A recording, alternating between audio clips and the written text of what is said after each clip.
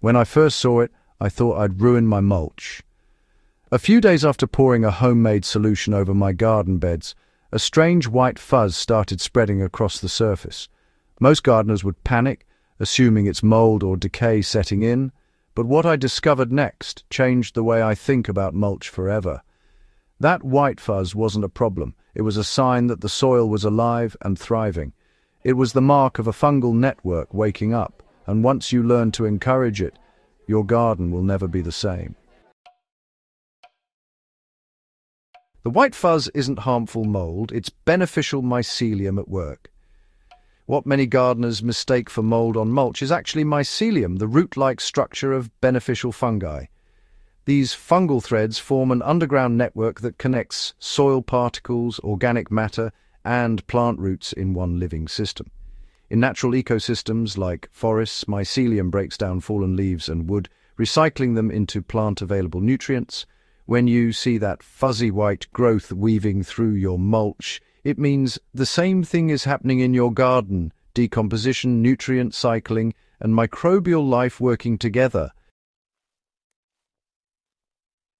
The appearance of mycelium signals that your mulch layer has the perfect balance of moisture, carbon, and microbial activity. It means your garden's biology is strong enough to build living soil, not just dead dirt. And if you learn to feed that network correctly, it can supercharge plant growth without chemical fertilizers.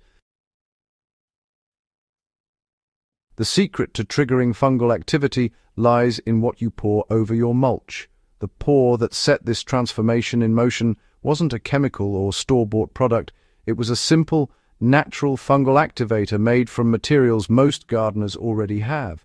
The Amish and many regenerative growers use it to jumpstart decomposition and feed soil life.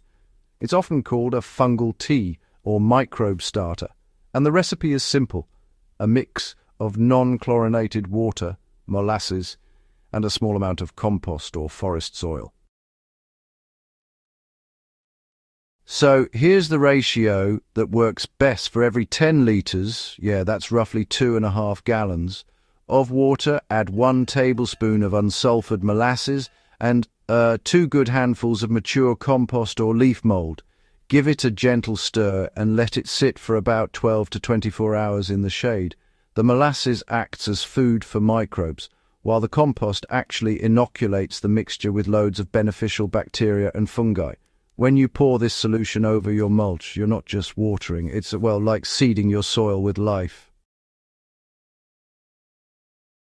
Within just a few days, that microbial explosion wakes up dormant fungi. The mycelium begins spreading through the mulch, digesting tough organic matter and linking to plant roots through these microscopic hyphae. That's why the white fuzz shows up so quickly after you apply it. It's a visible sign of life multiplying in real time.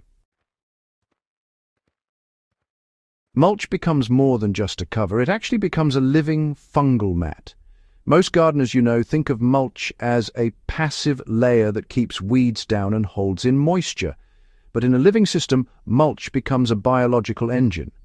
When mycelium colonizes it, the mulch transforms into an active composting layer that feeds your soil continuously. Every strand of that white fungal network releases enzymes that break down carbon in wood chips, straw, or leaves, turning them into humic compounds that plants can absorb. In a fungal-dominant mulch system, you'll notice your soil softening, darkening, and, smelling richer over time. That's not coincidence, it's humus forming right under your feet. The mulch acts as both food and shelter for the fungal colonies, keeping moisture stable and temperatures moderate. It's honestly the closest thing to forest floor conditions you can create in a garden. Fungi feed your plants differently than bacteria-based compost does. Traditional compost piles tend to be bacteria-driven, breaking down organic matter quickly into short-term nutrients like nitrates and ammonium.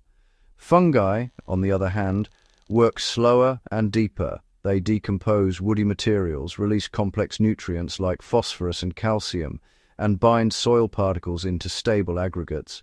These aggregates improve drainage and water retention at the same time, creating a perfect environment for roots. When mycelium colonizes mulch, it forms a nutrient bridge between decomposing material and plant roots. The fungal network captures minerals locked inside organic matter and delivers them directly to plants in exchange for sugars. This is what scientists call the mycorrhizal relationship, and it's honestly one of the most efficient nutrient systems in nature. By feeding the fungi, you're indirectly feeding your plants in the most sustainable way possible. To make this system work at its best, you need the right kind of mulch. Fungi really love carbon-heavy materials with texture, things like wood chips, straw, shredded bark, or even coarse leaves. It's best to avoid mulches that have been chemically treated or dyed, since those can actually inhibit fungal growth. You'll want to layer about 3 to 4 inches of mulch on top of the soil. Then pour your fungal activator evenly across the surface until it's damp but not soggy. For gardens with compacted or poor soil, it helps to first spread a thin layer, about ½ an inch, of partially decomposed compost before adding the mulch. That layer acts as a fungal seedbed, helping the mycelium establish quickly. After applying the activator, do your best to avoid disturbing the area for a few weeks. Mycelium spreads best in stable, undisturbed environments. In about a week, you'll see white fuzz spreading under the mulch. In another month, you'll notice improved soil texture and better water retention. The mulch will slowly darken from the bottom up as it's digested into rich, spongy organic matter. Don't mistake healthy fungi for harmful mold. There's an easy way to tell the difference. Healthy mycelium has a fine web-like structure and smells earthy, not sour or rotten. It tends to form under mulch or around decomposing material, not on healthy plant tissue. Harmful molds, in contrast, often look slimy or greyish and appear in waterlogged conditions with poor airflow. If you're unsure, check the smell and feel. Mycelium feels dry and thread-like, while bad mold feels wet and slippery. If it smells like healthy forest soil, it's doing good work. Encouraging fungal growth is one of the fastest ways to build true soil health. Once you've triggered fungal activity under your mulch, the benefits compound over time. Your soil holds water longer, resists compaction, and supports stronger root systems.